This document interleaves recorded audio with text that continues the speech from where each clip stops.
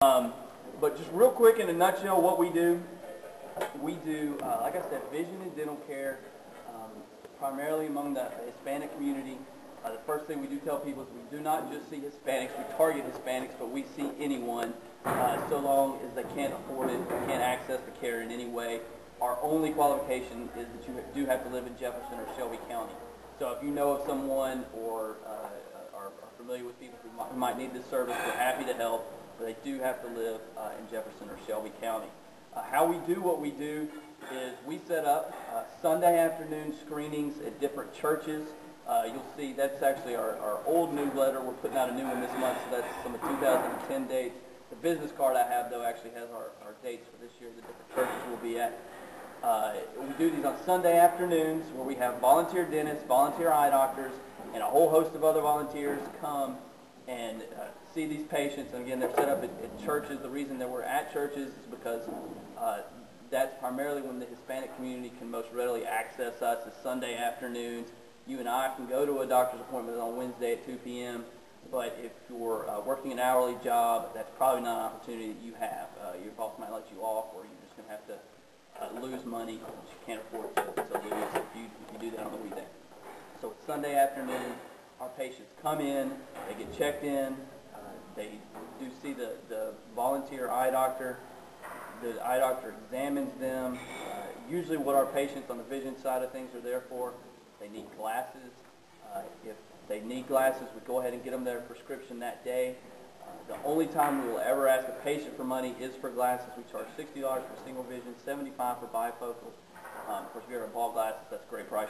But, of course, many of our patients can't afford that, and through Lens Crafters, we have a deal worked out where if you need glasses, we get you glasses for free. So we just ask if they can pay. If they can't, that's okay. We still get them glasses. People with more in-depth vision situations are referred to our vision clinic. That operates 4 times a year. Callahan Eye Foundation Hospital down at UAB, where volunteer ophthalmologists do further work as far as looking into patients' eyes, dilation, that type of thing. And that's 4 times a year. And then on the dental side of things, at the screenings, the patients come, are seen by the volunteer dentist. The dental side of things is what we do primarily because that's where the huge need is for dental care. It's not covered under most government programs. It's very difficult for people to access, and it's extremely expensive. And if you ever had any dental problems, you know you generally need help immediately. It's very, very painful and it's very, very serious. But at the screenings, the patients come, they're seen by the volunteer dentists. We will then, the dentists at the churches will just look into the patient's mouth, just examine them, not do any work there on the day of the screenings, but just examine them, see what's going on. And then we will refer them to our dental clinics, which operates out of our trailer. We run those 22 times a year now, and they're also on Sunday afternoons, where our volunteer dentists will do x-rays, cleanings, fillings, extractions, even some oral surgery work now. We have some oral surgeons volunteering for us now. So they'll do that work there. In addition, at the screenings, we'll have educational segments such as vision education, which teaches patients basically how to keep their eyes safe. We hand out free safety glasses, deal with a lot of manual laborers. That's a situation that we run into a lot. So we hand out safety glasses, talk about keeping your eyes safe, and then we'll do dental education, which Julie's daughter, Mary, is very helpful with, where we teach people how to take care of their teeth, how to brush, how to floss.